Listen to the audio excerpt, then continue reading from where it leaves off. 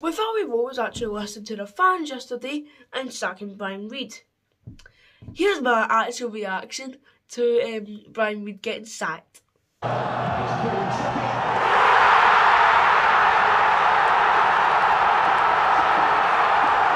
So Brian Reid was sacked. We will get a new manager, hopefully. If we do get a new manager, here is a few things that I would do if I was a new manager of Albion Rovers FC. Let's get started, shall we? Alright, number one. Sell Jamie Leslie in the next transfer window. He has been awful this season. He's been terrible. He's been absolutely horrible for us, man. He's only scored 7 goals for us. 7 in 1 season. 7, and the season's nearly over. The season is nearly over, and he's only scored 7 goals. And he's meant to be a striker. He's meant to be a striker. And he's only scored 7 goals this season. That is unacceptable for a striker. Absolutely unacceptable. Unacceptable for a striker.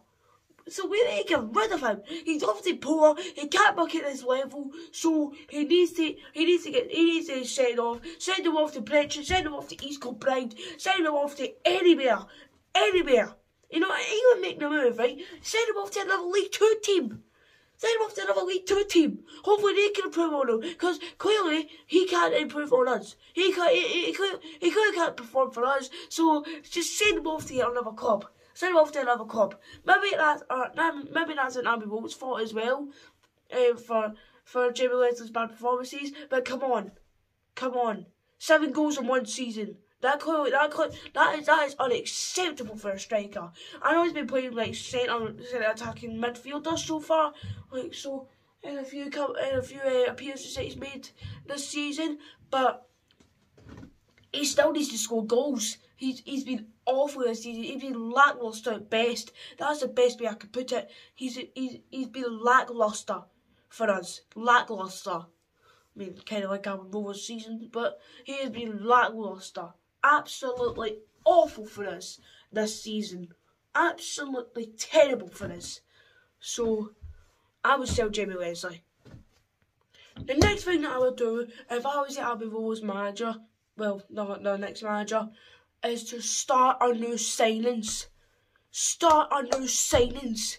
Because Brian Reid made the awful decision to start Joe Bevan yesterday instead of Scott Roberts. Now, I believe that Scott Roberts should have started yesterday. Joe Bevan was not the best yesterday. Let me tell you that he wasn't the best yesterday. Right? The only highlight that I've really seen from him is basically chasing the ball when one of the Boiling Rose players had it, when everybody else just stood there like an absolute clown. That's the only really highlight I've seen from him. I didn't see him shoot for goal or anything like that. I didn't see him make a pass. I didn't see him like that. Probably because I was more arguing with the Boiling Rose fans, but hey ho, he didn't make it. I didn't see him make any passes or anything like that. So, Brian Reid should have started Scott Roberts. Let's get that right. He should have started Scott Roberts. Scott Roberts, I think would have been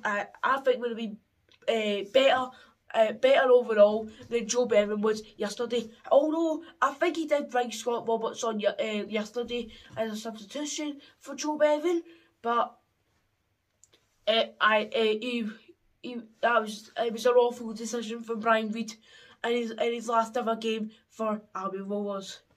Absolutely terrible decision from Brian Reid.